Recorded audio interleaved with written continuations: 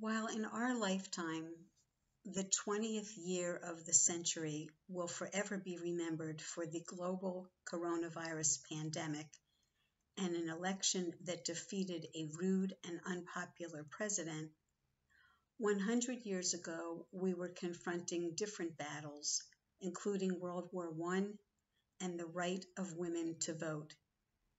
Since this month we have taken to the polls, or in many cases to the mailbox, to exercise our right to vote, I thought it only fitting to highlight a prominent American woman, a knitter, who was alive at the time, and to give you some historical perspectives that informed her life and times.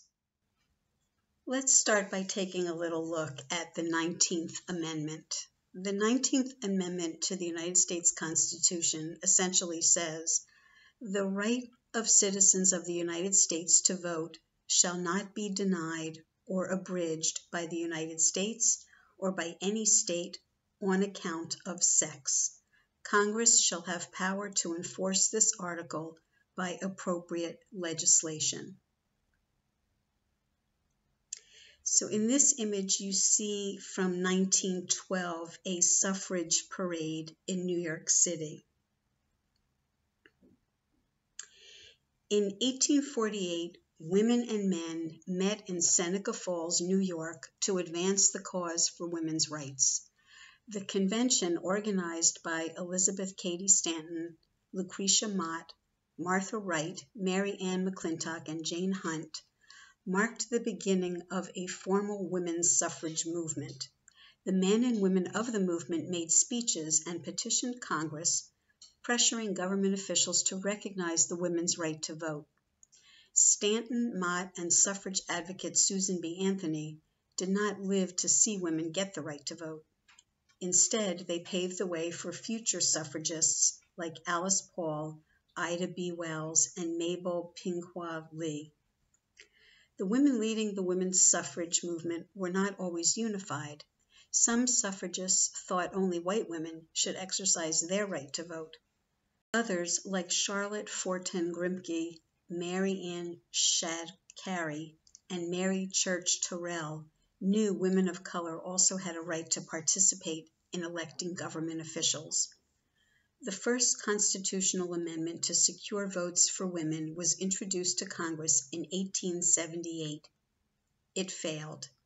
By 1919, suffragists get another amendment introduced to Congress that would secure women's right to vote. The 19th Amendment passed both the House and Senate. The states ratified the 19th Amendment in 1920, officially recognizing women's right to vote. While many women were able to head to the polls, the amendment did not give voting rights to all women. Women of color, immigrants, and lower-income women were often deterred from voting by laws and social pressure. For example, Native American women were not considered U.S. citizens until 1924 and were not permitted to vote. Women who were convicted of a crime were also unable to vote, even if they completed their sentence. A century after the ratification of the 19th Amendment, women are still advocating for their rights. This activism would be impossible without the power of the vote that enables women to have a say in the democracy they live in. The 19th Amendment is a milestone in American history. Eleanor Roosevelt lived from 1884 to 1962. During those years, she was a champion of human rights, of course, the wife of President Franklin Delano Roosevelt, mother to 6 children. She was a political activist, and most importantly to us, a ceaseless knitter. She produced baby garments, sweaters, and did war work, which we'll talk about in a little bit. She knitted at political conventions, on trains and airplanes, as you can see here, after dinner parties, while serving at the United Nations, and at informal family gatherings. As the wife of a young politician, she learned to sit and listen. Knitting allowed her to think. while excluded from Democratic Party platform committee meetings during the 1924 convention. As she knitted, she absorbed what she heard and later was able to use the knowledge to, quote, play the game the way the men do. Here we have Eleanor Roosevelt voting in 1936, less than 20 years after the 19th Amendment guaranteed women the right to vote. I'm old enough to remember voting in one of these Shoop machines. So for those of you who are younger or who live in a part of the country where these have never been used, let me walk you through it a little bit. You entered the booth, and by the way, my mother took me in with her as a child, like when I was a child, so I could see democracy in action. But after you enter this booth, you pull that thing that she's got her hand on, you slide it to the side, and those rickety cords that are hanging at the top of the screen, the curtains would pull shut behind you on those cords. So now you're enclosed in this very small booth that's maybe 3 feet by 3 feet. You don't have a lot of room to maneuver, but you really don't need to, because all you're going to do is flip these little black switches under the name of the candidate who you want to vote for. Or if there's some other issue that's being voted on, I think that's probably what that panel on the left is. Longer things where you'd have to read more would be in a separate place. And then after you were done flipping, and the machine would lock up if you tried to vote for 2 people for the same office. So you could only select one, and in order to vote for the other one, if you made a mistake, you would have to deselect and reselect. After you were done making all of your choices, then you would pull that lever in the opposite direction. Your vote would be registered, and the curtains would open, and you could leave.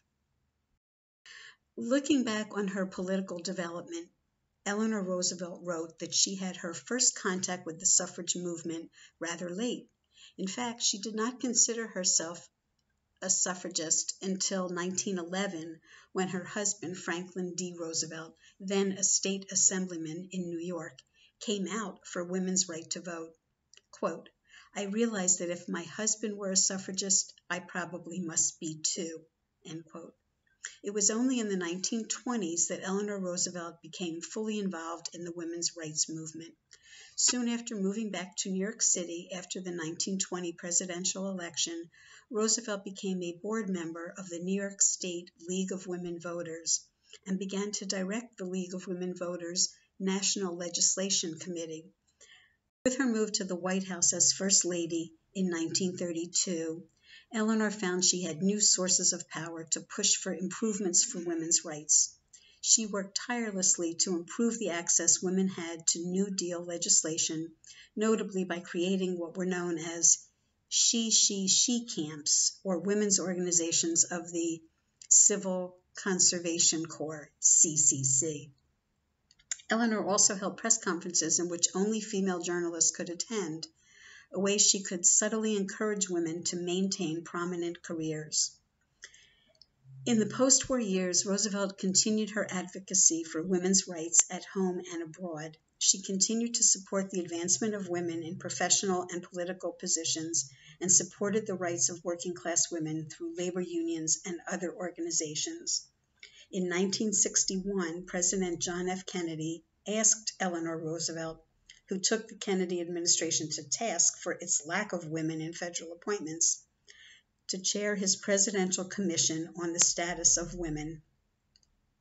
Eleanor was able to secure the appointment of Pauli Murray, a seasoned activist in the movements for both women's and African American rights, to draft the report.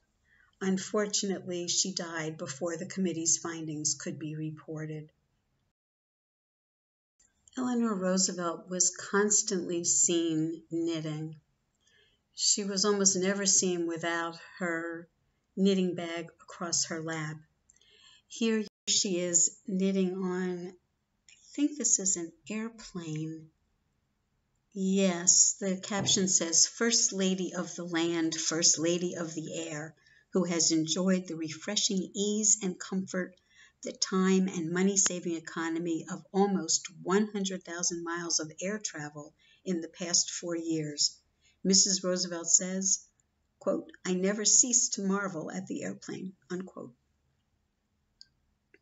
This was from an advertising poster that promoted the safety of airplane travel, and it's from the Smithsonian. During World War II, between 1941 and 1945, people were called into action to knit to help the war effort and keep American soldiers warm. In fact, the cover story of Life magazine was even explaining to them how to knit. Instructions and patterns were available in the article. And while people were asking, what can I do to help the war effort? The answer came back, knit. First Lady Eleanor Roosevelt was often photographed knitting for the war effort. She effectively launched that effort at a Knit for Defense tea party held at the Waldorf Astoria Hotel in New York City on September 31st, 1941.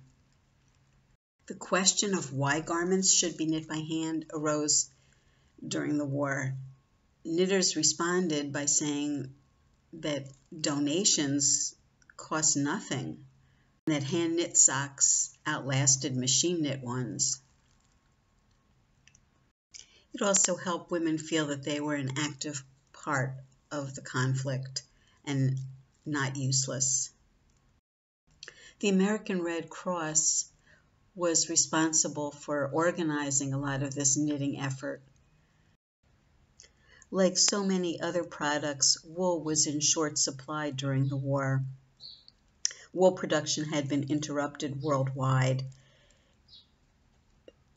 The wool that was produced was difficult to ship, and the War Production Board set strict quotas on how wool could be sold and what could be made from it. The Red Cross supplied patterns for sweaters, socks, fingerless mitts, and all sorts of other war essentials. While lots of metal things were being melted down to help the war effort, knitting needles were deemed too immediately useful and were not melted. Advertisements notified people where they could purchase the right type of yarn, the right colors. And back then, a 4-ounce skein cost about 75 cents. They were also told that knitting a helmet for a soldier would take them about 4 hours. Eleanor Roosevelt wasn't the only First Lady to knit. Lou Henry Hoover, the wife of Herbert Hoover, was also known to be a knitter. And here you see her and a famous blanket that she knit. This episode is in honor of Armistice Day, aka Veterans Day, November 11th, and to honor all veterans everywhere, including my late grandfather who served in World War I.